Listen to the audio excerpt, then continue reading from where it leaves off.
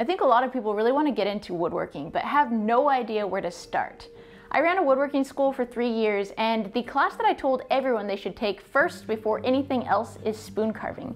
Because spoon carving teaches you pretty much everything you need to know about woodworking, and in the process you learn how to safely use sharp tools. And to that end, today we're going to talk about safely using knives and axes to use free and recycled materials to make just about anything you want. Now that we've got our wood split out, we can start carving. And this is a $25 knife. I've got it linked below. It's called a sloyd knife. You can pretty much use anything, but these are specifically designed for safely carving wood. Our first thing is that we're gonna need to take some big cuts. And so the first cut that I'll usually use from this state is called a power cut. So if you shrug your shoulders, that's basically where your strength is coming from.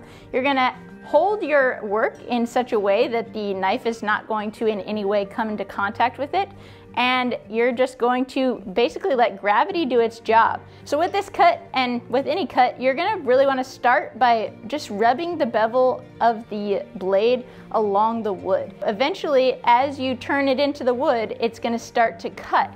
And we really wanna feel where that resistance just starts. We don't want to just point our knife directly into our wood and then try to make something happen, because that's going to make it really, really difficult, and we're going to lose a lot of our control.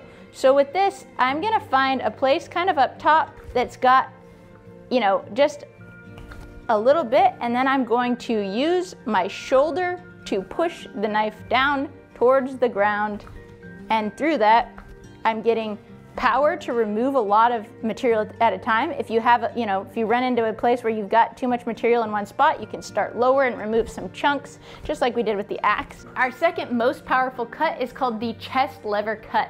And that is a cut that's using our lat muscles, but the real power from the cut actually comes from leveraging against our body.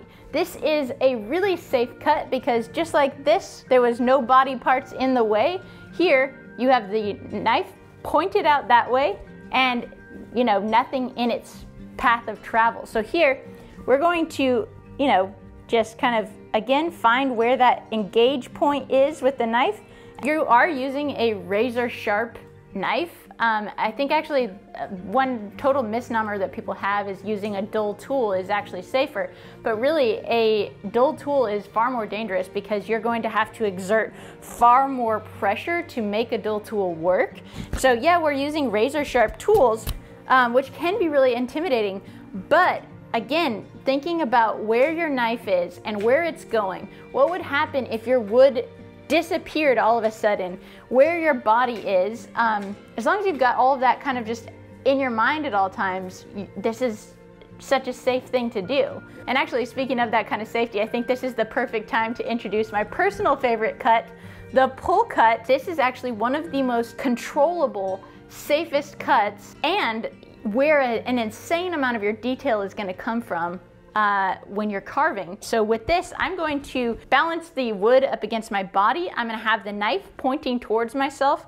I have my elbows here, and my elbows are tucked into my body. There's kind of two ways that this can work. First, you want to think about where your other hand is too. So I'm going to make sure that the piece of wood is there, just like it was with the axe when we're chopping, to stop the knife from going into my flesh.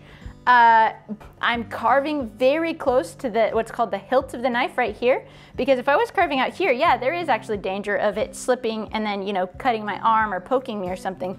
But as long as I'm right here, I'm perfectly safe to cut towards myself, and you can get, especially when you're cutting on a long stemmed spoon or something, that's where you're gonna get these really nice, perfect cuts. But something else that's cool is that with this, if you're doing like a real detail cut, you can actually then use your other hand as extra leverage to push your knife and your knife hand and get a little bit of extra oomph there. Next thing is, I think it's called the apple peeling or potato peeling or whatever, but that's just, with this one, the action is that you're actually just moving the knife like this. And once again, your flesh is protected because, the knife can't go into your flesh if it's all the way down there.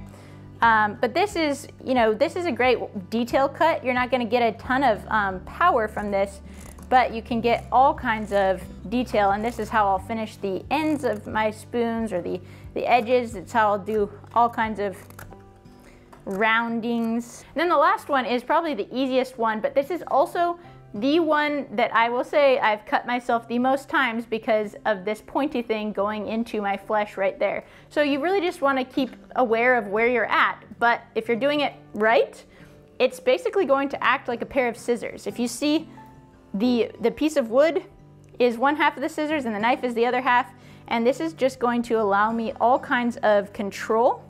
What I'm doing here is I'm using my thumb of my opposite hand to push the back of the knife.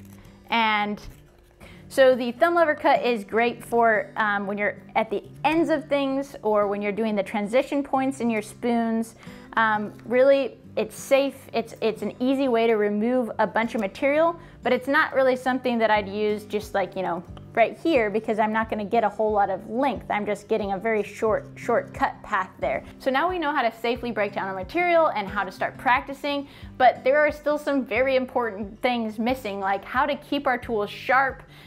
You know, what does the start to finish process look like when you're carving a spoon? And so make sure you stay tuned. We've got a whole series on this coming. We're going to talk a little bit more about affordable toolkits, the places that you can carve, which is, spoiler alert, pretty much anywhere. If you're interested in even more detail about the things that I covered here, as well as how to safely use an axe to carve out a spoon blank, make sure you head on over to my Patreon page, where you can get access to all kinds of other long form videos and other behind the scenes content as well. If you're admiring my shirt or the shoes that I'm wearing in this video, they are made by Ariat, one of the long-term sponsors of this channel that makes making videos like this for you to watch at home for free totally possible. When Ariat first approached me about doing some sponsored content in my channel, I couldn't have been more pleased because their clothes are well made and comfortable, and I was already wearing them. Growing up in Montana, cowboy boots are kind of a big deal, so I've worn these pretty much as long as I can remember. In fact, I even wore them on my wedding day.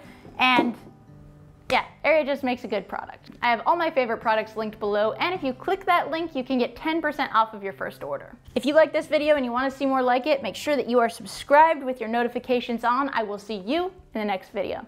Cheers!